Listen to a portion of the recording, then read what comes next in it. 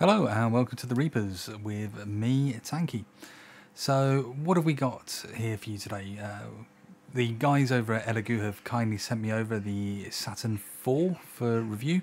They haven't asked me for any favourable comments or anything on this, so everything is my own personal opinion and completely honest. So let's have a look at this machine itself. So it's in the similar dimensions to the Saturn 3 that was released previously, but it does have some interesting new features. As you can see, it's got this lovely green cover over it at the moment, and it is also a full metal construction on the base, and also with the back where the Z-axis is currently housed. Now this lid is actually a flip open lid, as you can see here, but that does mean that you need to have a bit of extra space behind the actual machine to open up the lid, else it won't open fully. It'd also be nice if they'd fitted some sort of handle to the front of this, because you will get it covered in fingerprints or potentially resin, because resin printing is very messy. It has this new vat as well with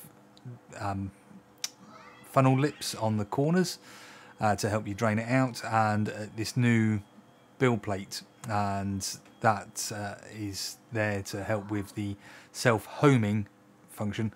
Everyone's calling it a self-leveling function, but it's not leveling, it's homing. And that's got springs in it as well to ensure it's nice and flat on the screen. Unlike the 4 Ultras, this doesn't come with the drip tray stroke bib to catch any drips off the drip tray, and that is one big problem with that. You got that nice big screen down there in the corner, different orientation, but it's still very clear to use and actually quite nice. As you can see here, I have fitted my own heater because it is quite cold in the UK, and that's just to help keep the resin nice and warm to aid with the printing. And behind that is a mount where on the Ultra 4 it would have the AI camera, but that isn't fitted on the 4. Now this print bed itself is nice, easy release. It can be operated with one hand, but the design of it does create a lot of mess with these strips, and that's a big downfall. I'm not the only person that's recognised this. Other YouTubers have as well, and it does create the mess, especially not having that bib. You always clean it up with a bit of rag, just to make sure everything's kept nice and tidy, and you're not going to cause any mechanical failures on the device itself. Now, unlike the 4, this doesn't have any networking capabilities, so you still do have to get your prints onto the machine with the USB stick, and it's on the same side down here as the on-off switch and the power cable. The actual LCD settings themselves are pretty much the same as the Saturn 3, with being able to move the Z-axis arm up and down, carrying out a tank clean, as well as doing a calibration test which just lights the screen up so you can actually see what's going on with it. And you also have the function to carry out this new device self-test, which is actually very, very handy because it lets you know what's going on before you even attempt to print, and would spot any potential mechanical failures, whether that be something jamming up the Z-axis height, the screen not functioning properly through a cable becoming disconnected or something. And that's really, really good to know, and it will carry this out when you first turn the machine on or when you tell it to. Now the build volume on this is very, very similar to the Saturn 3, except for you have lost a bit of the build height, and that's because of this new build plate. As we continue to look through, you can go into your settings where you can have a look at turning the beep speaker on, altering the temperature sensor in there to be Fahrenheit or Celsius, all the firmware upgrades and everything. You also have all the standard contact details for Elegoo, and then there is also the ability to change language, but there's only two options, either English or Chinese, and that's it. Now it's got its normal print area, which you can go in and run your prints off at the same as you would on a Saturn 3, and this is another high quality resolution image that comes off here, and it works exactly the same. Now, one thing that was a big disappointment was the fact that you can't do a calibration test where you slice your models into various different sectors on the plate itself, and you can then individually calibrate the resin on there. Speaking of resin, there is the handy little fill mark, which I pointed out just now, and the printer itself carries out a resin detection test whenever it starts a print, and this will automatically stop printing if it detects that there is too much resin in the vat. Now, unfortunately, I did have an issue with this one because it's a pre-production model, and it wasn't detecting the correct amount of resin when it was in. This has now been resolved out with firmware updates, because I worked with Elegoo to sort that out, and so you shouldn't experience any of this at all, which will be handy. So as you can see, this is now starting to go through that resin detection process, and you'll see it start to slow down as it gets closer to the tank itself where the resin's held, and you'll see it stop as it just detects whether there's enough of the resin in there, and then it will, after that short pause, continue to move down to carry out the auto homing process. I'm not sure why everybody in the industry is calling it auto leveling when it's clearly not. But this is really good, so that you know that you've got enough resin in there to at least carry out the print that you need to. And the way this auto homing process works is through those springs that I mentioned earlier in the build plate, so it ensures that it's got enough pressure on the plate where everything is nice and super level.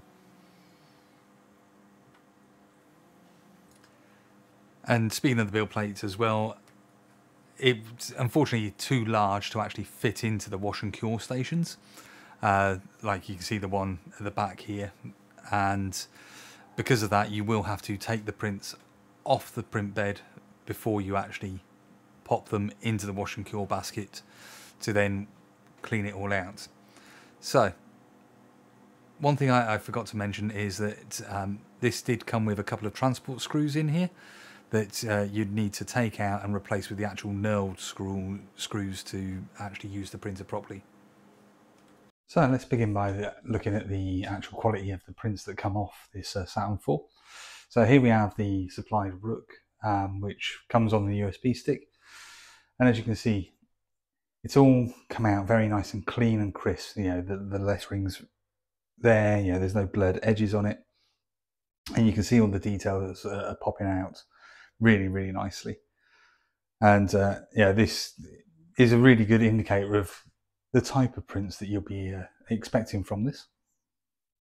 So, as we're all aviation nuts, as we won't be here on the Grim Reapers channels, here's an F-14 that I've printed out in that cartoon style, a bit like those old Subaru images cartoon images that used to come out when I was a kid. So, as you can see, this has got, even though it's cartoon styled, it's got really, really nice details on it. And you've even got the point that the wings do themselves move, as you can see there.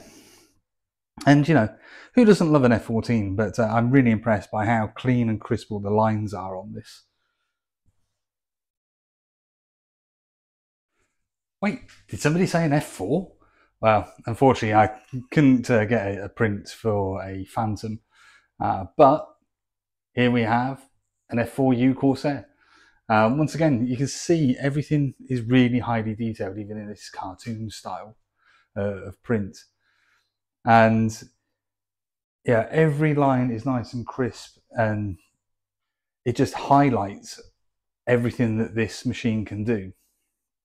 And it is really, really a fantastic machine to work with, bar all the minor niggles that I've highlighted previously.